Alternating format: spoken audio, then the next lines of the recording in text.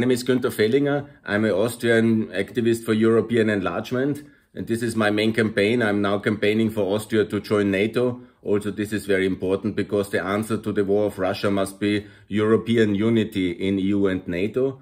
I personally worked in the 90s as a youth activist very much on the transformation of Russia in the Council of Europe at that time. So I was several times in Russia, but then I gave up on Russia when Putin came, and I'm focused now professionally on the reform of Southeastern European countries and on Ukraine. And that will be also part of my presentation. First of all, I congratulate you for your initiative and for the Free Russia Forum. I saw it in the Euromaidan press in the summer, the report about your events. That's why I got active now in the network. And I totally endorse your agenda, and it's absolutely what Europe should do, what America should do. We should actively de-recognize the Russian Federation, and of course it's a terrorist federation, as I call it here, and we should actively follow your agenda to recognize the 34 new states and to isolate Russia, obviously, and not to have a security seat anymore for Russia, and all these important things which are very important. I will now outline a bit what needs to be done in order to make it work, especially when it comes to the economic framework and what should the new states do and what we can learn from history and why it's important to study what happened in Central Europe in the end of the Austrian Empire and Yugoslavia. Because that's also my main focus at the moment, to help the countries which have developed out of the ex-Yugoslavian states into European countries. And that's basically here the map of Austria and here of Yugoslavia. And both of them have been broken up and broke up after failed wars. And this is basically exactly the same model that also the Russian Federation should be broken up as a result of the war which they did against, which they are doing against Ukraine. So, the first historic role model is the Austrian dissolution after World War I. It's very important to learn from Mr. Masaryk, the Czech leader, because what he did, and that was really very important, he changed the American public opinion towards self-determination of Czechoslovakia. And this was really the decisive moment, because until the last moment, America was not for the dissolution of Austrian Empire. Until 1918, the Americans said, no, better keep together and it's much better like that. But it was Mr. Masaryk who changed it, and that is really what we need to learn. Also, it's important to change the American political opinion towards the breakup of the Russian Empire. And do not copy, also from the Austrian case, do not copy what Italy and Yugoslavia did.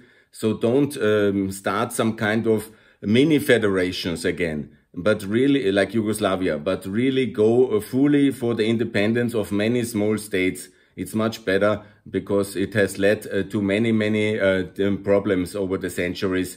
What was the solution of Yugoslavia? Basically to form another federation of small states in the south of Austria. Good. Coming to America, and it's very important, I remind all of you that the Americans until the last moment have even opposed the dissolution of the Soviet Union. I put Mr. Bush's famous Chicken Kiev speech here and also his visit to Kiev here. While the Ukrainians wanted independence, Mr. Chernobyl, the Americans were opposing it. And the same policy they had in Yugoslavia in 91 still, and it then has later changed. But we have to change the American consensus and to support unity of Russia, and that's not so easy. How to do it? The basic way is to say that we have an alternative. We have a better way. And the better way is obviously what happened in Yugoslavia, because we have now 7 new better states. And this is the outcome. And it is really much better in the result to have new states which are free, and they are working democracies. Of course, they are complicated in the history, but the appeasement of the Serbian elite to somehow say we should stay united, that's very wrong. And especially Austria played a huge role in the declaration of independence of Slovenia, of Croatia, of Bosnia, of Montenegro later, and of Kosovo. And that was the good policy, and we should repeat it in the case of Russia. Here comes what is important in the lessons for the demise, I call it always ex-Russia, that's my hashtag. What is important? Prepare world opinion, agree on clear borders, but also, and that will be the main topic now, to learn regional cooperation. Because what is very important is that all the new states will be in a framework, settled in an institutional framework which already exists, but which is very important to make clear to the world opinion that this is the plan for the new states. They should be all in OSCE. They should be all in the Council of Europe. They should all aspire to have a EU free trade agreement. They should also be partners of NATO. They should also join CEFTA, the Regional Cooperation Council. They should aspire to join OECD. And some of them might also consider EU future, but all of them should more or less be in the customs and trading system of the European Union. And that's a situation we have with Turkey, or similar like Azerbaijan. And also, it must be clear that the EU from the beginning opens the Eastern Partnership of the European Union for all the new emerging states. Also to have currency stability pegged to the euro and not to join any kind of Chinese world, but the free world and basically the European world. And you are very, very welcome. Concrete steps, because I want to be very concrete. First of all, what we need all to support the victory of Ukraine, because only the victory of Ukraine can set in motion the events which lead to the dissolution of Russia. So it is very important to have Ukraine fully in NATO, in the European Union, in the euro as currency, in the Regional Cooperation Council, and in the Central European Free Trade Agreement. Some of this have already happened, some things not. I advocate very clear that this is the next way forward. And all the new states and all the states which are coming out of the Soviet Union, they should do the same. Join the Central European Free Trade Agreement, Regional Cooperation Council. Don't make any ex-Soviet inbreeding meetings. No new institutions where all these countries in the future, they sit among themselves and talk in Russian. No to Russian as a communication language. It must be English as a communication tool. And all these ex-Soviet countries already to break with Russia, especially Armenia, Azerbaijan, and all of the countries to get a free trade agreement with the European Union. I'm also calling for the dissolution of the so-called GUAM. That's the network of Georgia, Ukraine, Moldova, and Azerbaijan. No, no Shanghai Cooperation Council. Leave the CSTO, leave the Eurasian Economic Union, and of course, Central Asia must be also in the Council of Europe. Russia is gone now. Central Asia should be in. And all the countries' currencies must be backed to the euro. Also Ukraine to adopt the euro. And also all countries to recognize Kosovo. This is very important because that's one of the things all Western allies should do. Then I explain what we did in 2000 after basically the winning and the liberation of Kosovo. The West has established the Stability Pact for Southwestern Europe. That was the answer, and a similar instrument needs now to be done for Ukraine and also then for the ex-Russian republics. And then it was very important to see that Ukraine was already involved in the Stability Pact from the beginning, but then was this rise of Putin. And then Ukraine didn't join the institutions of the West. They didn't join the Central European Free Trade Agreement. That's very bad. And that must happen immediately. Also, Ukraine must join the Regional Cooperation Council. And that's basically the union of the countries of ex-Yugoslavia, Moldova, and should be Ukraine. And should be, of course, also Georgia, Armenia, Azerbaijan, and all the Central Asian countries, and all the countries which are emerging out of Russia. Because we must show that we have the institutional framework to take the fear of the Western decision makers that there will be chaos and a crisis. And of course it's not easy, but that's the way to do it. And we have established, and I put here the photo of Mr. Busek, exactly this association has been very, very successful in the last years, and it's very important to do it the same way. And I have also made here the list of the various organizations which are there for all new countries to join in this so-called sector reform. That means transport sector, energy union, that means anti-corruption, that means finance cooperation. So all this framework which we built in the 2000s to help the Southeastern European countries after the breakup of Yugoslavia, they are ready and they're working very well. We have very good results. And they need now to all the countries of like Ukraine and Georgia to join. And this framework of institutions is then ready for the new countries emerging out of Russia. That's very important, that you have a regional network which is European and which works. So how can we now lead from the fall and breakup of Yugoslavia and the end of Milosevic to the end of Putin? Here, of course, not all historic analogy is automatically true, but that's my theory, what I think we should all work together. Because how it worked, first of all, Serbia was defeated. Milosevic was defeated in 1999 in June, and then he had election in 2000 in September. And because of the defeat, because of the imposed armistice of Kumanova, it was then the situation that he had basically to stuff all the electoral boxes very brutally. And the election was then so fake that basically this was the moment of the revolution of the 5th of October, where Milosevic was then toppled. And the same logic would be now. It must be a victory of Ukraine. It must be Western intervention. Then, of course, basically an armistice leading to a defeat or the perception of a defeat in Russia for 2024, when there's the next electoral term for Putin. And this he has then to fake so much that there is the moment of a revolution and a kind of 5th of October 2000 moment for the Russian Federation. And then we must have prepared the international public opinion that no kind of unity of Russia will be accepted anymore, but one by one, all these three nations which you are representing must be then recognized by the Western powers immediately.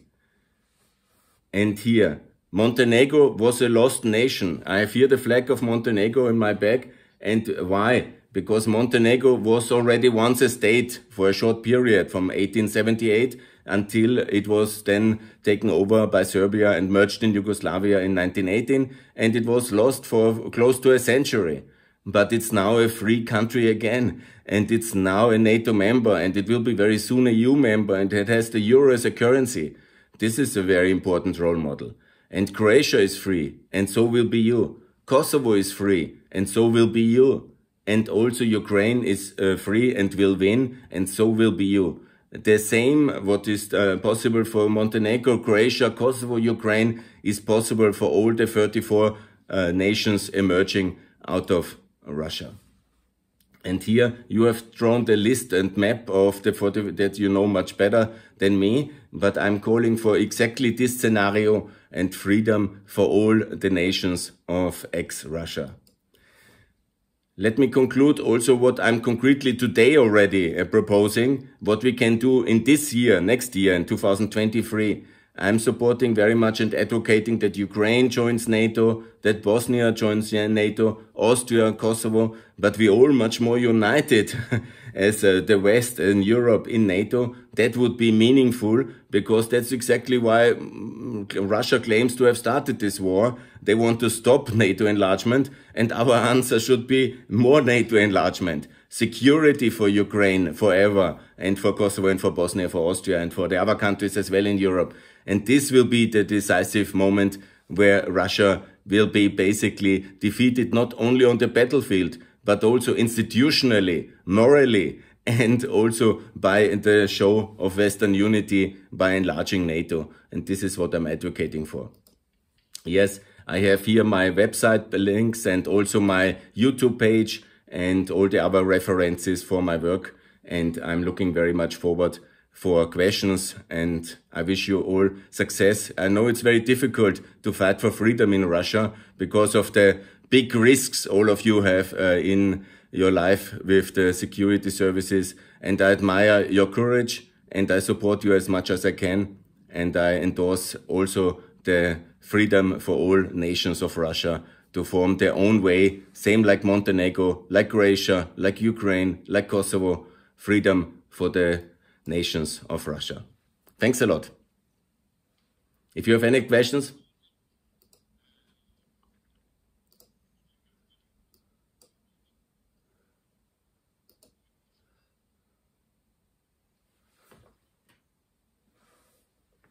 Yes, thanks a lot for your attention. If you have any questions, I'm most happy.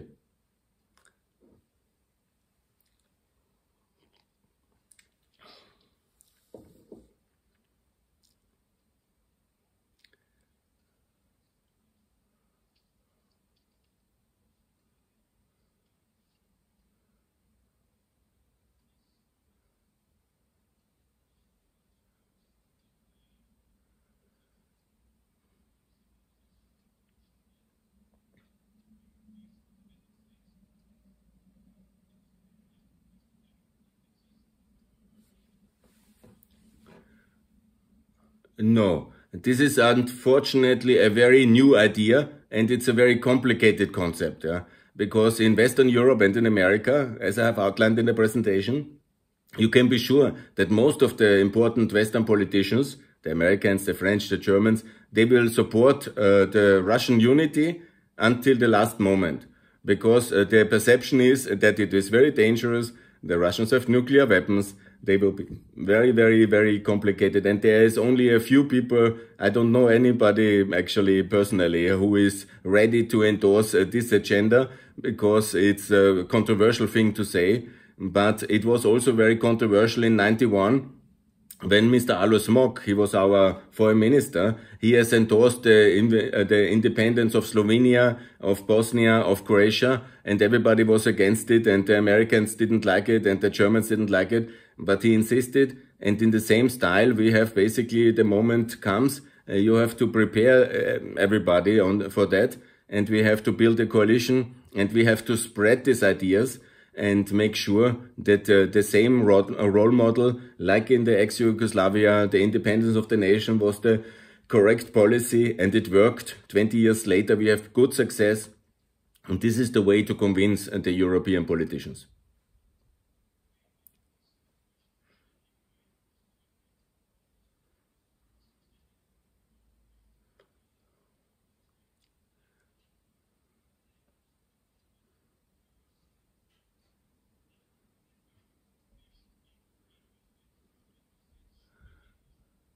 Absolutely, absolutely. You know, this is very important, because why? Because you need to convince the world. You need to communicate with the world in English. And I was also, in my times when I was in Ukraine, I told, you know, all the politicians talk English. All people, NGO activists, yeah, you need at meetings to talk English, even when it's not perfect. For example, my English is also not perfect, but it's good enough to communicate internationally. And this is the way you show the world that you have understood. The world is basically an English-speaking world, and then you use this, and you get out of this cultural domination by the Russian elite.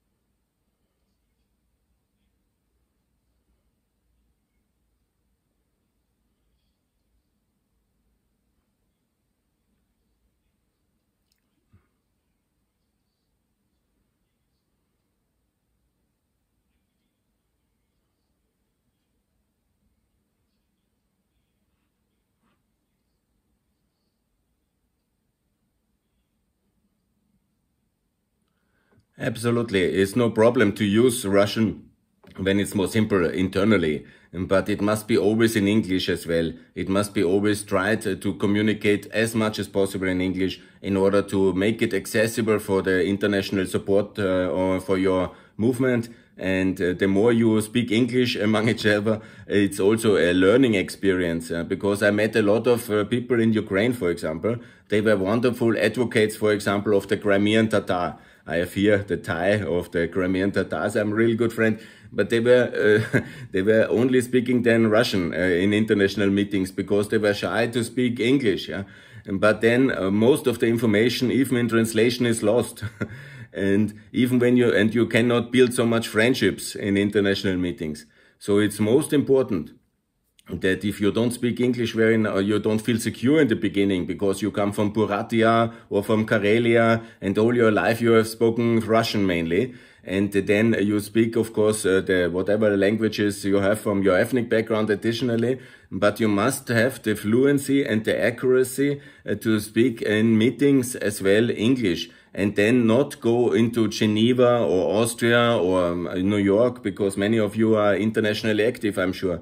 But I've seen it, for example. My very best friend is the Kosovo independence leader who was like you 20 years ago. He was traveling always to Geneva and to America to make the case for Kosovo independence.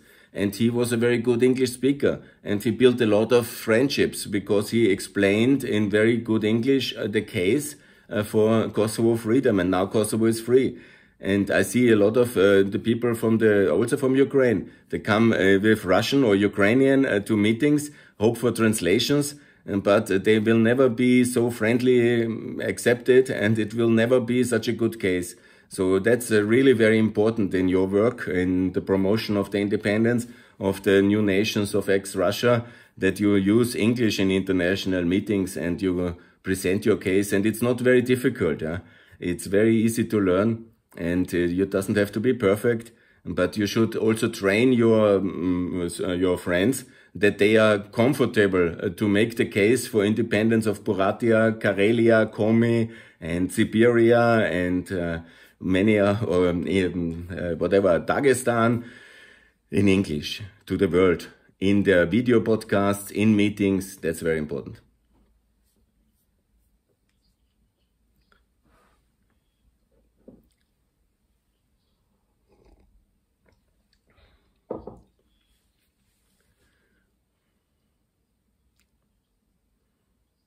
Yes.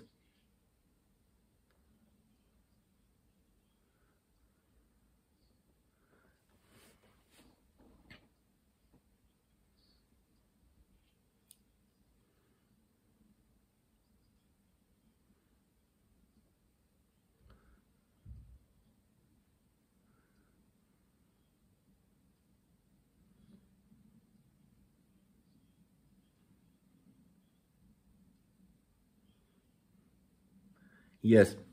You know, the problem is why the international community is against new states. Because they say economically small new states cannot work. They say small states will have no economic future, and so it's a disaster and they will go in bankruptcy, and then it's better not to recognize small states. That will be the difficulties you face when you go for independence of Buryatia or Karelia, Komi. Then they will say, no, that's not working. And it's very important to provide an economic framework which is working also for small states. And that's the European framework. And that's, for example, Montenegro. They have not gone for their own currency. They have gone immediately in the war. They have stopped the ruble, the dinar, basically. It was called dinar in Yugoslavia. And they have introduced the German mark as currency. And then they have immediately gone to the euro. And this is very important, that you have a currency which is international. You can use the dollar, but I'm advocating for the euro. But that's very good, and that was what they did. Second thing is also they immediately adopted the European trade framework and the European regulatory framework. So not to invent their own state economically, but to regionally, economically integrate into the existing European framework. That's my argument here. And when it comes to... Yeah. Let me answer about the question of money laundering. I want to answer this. Because of the euro and because Montenegro is very beautiful, it was suddenly, and it was very poor 20 years ago, there was a huge inflow of all money from UK, from Arabia, from Russia. And of course, in the beginning, they didn't look very carefully, and they allowed also a lot of Russian money into, like gray money of some of your oligarchs. All the famous oligarchs of Russia, they have also bought some land in Montenegro, and they thought they can also have a lot of political influence with a lot of money. But what Montenegro proves, you cannot buy the country with money, because Montenegro was very clear they want to join NATO, and since 2017 they are in NATO. And then was a coup d'etat in 2016, because Patrushev, your secret service guy from Russia, the KGB guy, he intervened very heavily to stop Montenegro to join the NATO in 2016, and he tried a coup d'etat, but they were absolutely able to stop that, and now Montenegro is NATO member only 11 years after the independence. That's a very big thing. It's a very fast process, and very soon Montenegro will be also in the European Union. And when you're in the European Union, all the laws apply from the European Union, so all this kind of very problematic Russian money will be investigated. And the biggest case of Deripaska to buy, for example, the aluminium plant of Montenegro is already under arbitration, and he has basically lost that plant.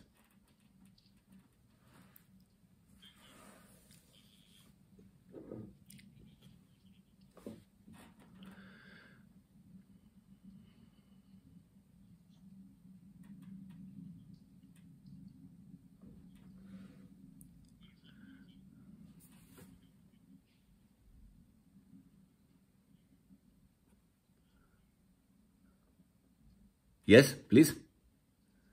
What's the question?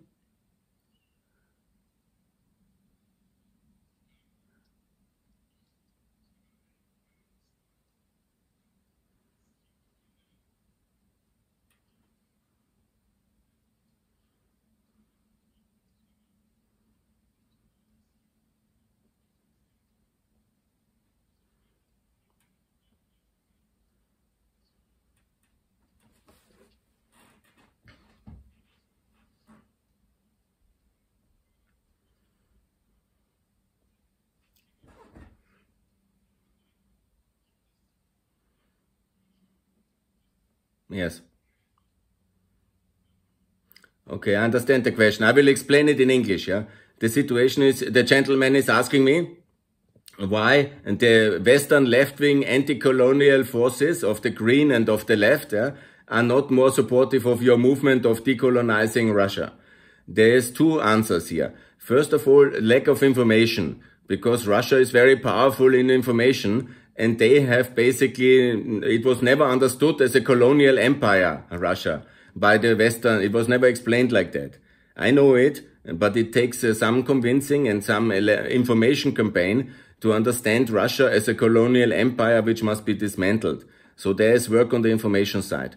But secondly, Russia is very successful to buying parties in Germany and Austria. For example, the so-called extreme right-wing party, the so-called AfD, and the extreme left-wing party, the Die Linke, and they are very much clearly funded and controlled by Russian interests. And the same is true in Austria with the so-called nationalist party. And Russia is very, very active to fund political movements in Western Europe. And of course, they say then nice things about Russia because they get the money from there. And that's two problems. Lack of information, but also massive Russian funding, which must be investigated by the European authorities. These parties who are getting Russian money must be basically blocked from the political process and investigated for high treason. Because Russia today is a hostile enemy state, and it should not be allowed for anybody to work for Russia, any European citizen, or any political party indirectly to be subsidized from the Russian Federation funding is of course a criminal offense and must be from the authorities investigated.